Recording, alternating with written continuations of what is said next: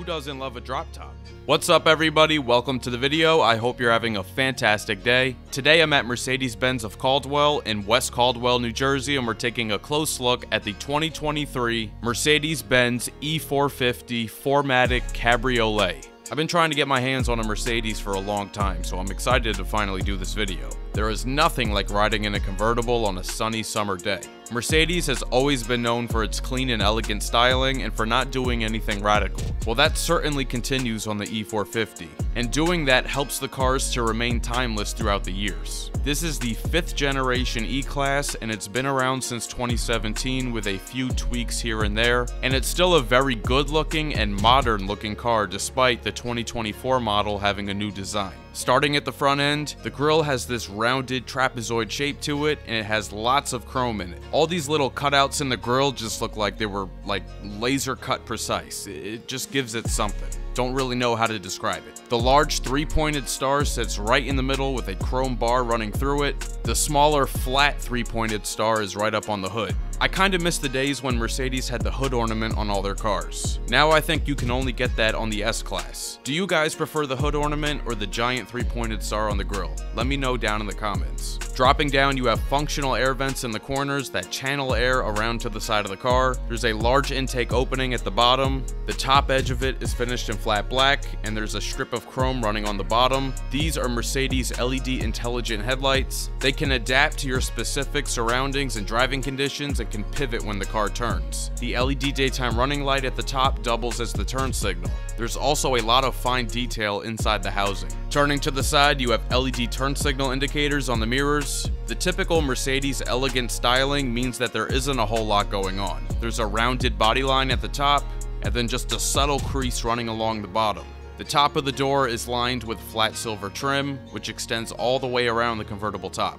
Taking a look at the wheels, this is an optional AMG 19-inch twin 5-spoke aluminum alloy wheel. This comes as part of the AMG line package, which is a $2,500 option. The tires this is riding on are 245 40 Continental Pro Contact GX SSR all-season tires, and it all sits on a lowered suspension with selective damping. Turning to the rear, things are also quite clean and simple back here. The LED taillights are elegantly shaped with multiple different lighting elements inside of it. Your trunk button along with the backup camera are hidden inside the Mercedes emblem. Dropping down, there's 2 integrated reflectors in the bumper, there's 6 parking sensors scattered across, there's an indentation at the side of the bumper that mimics a vent, the license plate is located down on the bumper, the bottom of the bumper is finished in flat black with a chrome trim piece going around the exhaust, which is fully functional. Now, since this is a convertible, understandably the cargo area isn't going to be that big. It's rated at 9.5 cubic feet of space with the top up, so there's going to be less space with the top down, but in here you do get a first aid kit, cargo nets, and 2 electronic buttons to drop the back seat. And a quick shout out to this video sponsor, FitCam X. FitCam X is a custom hardwired 4K dash cam that is made for your specific car's interior with no exposed wires showing, and it connects to your phone via the FitCam X app, and they're offering all my viewers 10% off everything on their site using promo code OPTICAL. Link in the description. Taking a look under the hood here is a 3-liter turbocharged inline 6-cylinder engine, putting out 362 horsepower and 369 pound-feet of torque, and that's paired with a 9-speed automatic transmission and 4MATIC all-wheel drive. 0 to 60 takes 5.1 seconds. Fuel economy ratings are combined 24 miles per gallon, that's 22 in the city, 29 on the highway, and the capacity of the fuel tank is 17.4 gallons. If you're enjoying this review, be sure to hit that like button and subscribe for more weekly videos. Now, the way Mercedes does their options on their vehicles is a little bit untraditional. They don't create trim levels that have all the features kind of built into it. Of course, you have the 350 and the 450, but basically you have a base price for it, and then all the individual options are additional add-ons. That means the amount of different configurations that you can make are endless. So that means no one video is going to be able to show you everything there is to be had. But we'll go over what we have here. On the dashboard is super soft black leather with white contrast stitching. Instead of regular wood trim, this has black piano lacquer trim with the flowing lines. On the door panel, more of the stitched leather at the very top. Also on the armrest, going up into the grab handle, all the switchgear and buttons have a metallic finish. At the top, there's more of that black piano lacquer trim. On here you'll find the controls for the heated, ventilated, and massaging front seats, the seat adjustment controls, memory settings, and the metallic speaker grills for the Burmester sound system.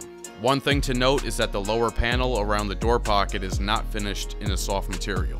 Down below are illuminated Mercedes-Benz door sill plates, along with Mercedes-Benz branded floor mats and aluminum foot pedals. The seats are lined in perforated black leather, they are heated, ventilated, and massaging. They have power adjustable thigh supports and 3 memory settings. There's also AC vents located inside the headrests. The seatbelt moves electronically towards you when you close the door, and it kinda reminds me of cars from the 80s and 90s that used to do that, so I think that's cool. The steering wheel has a flat bottom and it's wrapped in both solid and perforated black leather. It's power tilting and telescoping. It's got a very round horn button with a giant Mercedes star in the middle. There's split spokes on each side with control buttons for the gauge display and cruise control to the left, and controls for phone and audio along with the center touchscreen to the right. Up above is a 12.3-inch fully digital gauge cluster that can display information like the speedometer, phone, navigation, trip computer, audio, and more. Now in the center you get another 12.3-inch screen. It has several ways to operate it. It can be controlled by the steering wheel, the touchpad below, and it's a touchscreen. It has a backup and 360 camera with several different viewing angles, AM/FM Sirius XM radio, Bluetooth and USB audio, and Apple CarPlay and Android Auto. Now on the topic of functionality and phone integration, this is something I think is particularly noteworthy to mention. This is the first car that I've reviewed that has entirely phased out USB-A. There's only USB-C ports in here, and unfortunately as a result I was unprepared and was unable to use Apple CarPlay. The USB-C cable that came with my iPhone 13 is still sitting at home in the box because my existing chargers always worked for everything, until now. The change is here, so make sure you have your USB-C cable.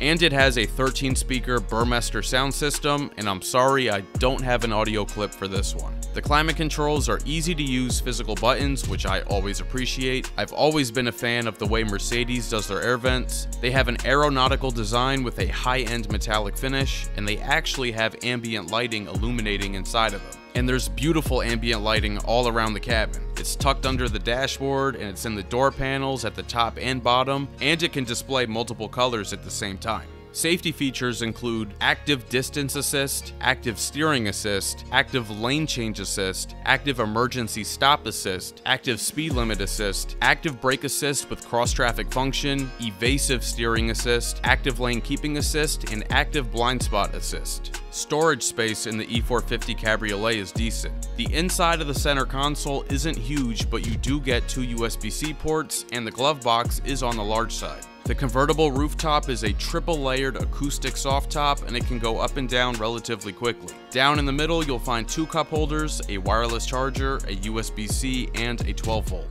Now in the back seat, at 6 feet tall, this absolutely surprised me. I have the front seat adjusted where I would have it to drive, and I am actually able to fit behind myself in a 2-door car without my legs touching the front seat. That is truly impressive. There's 34.1 inches of legroom, there's air vents down below, there's cup holders down below in the middle, and the side panels are finished with the same leather as the front. MSRP of this Mercedes-Benz E450 4MATIC Cabriolet with all its options is $90,735. Big thank you to Mercedes-Benz of Caldwell for letting me come out today to show you guys the E450.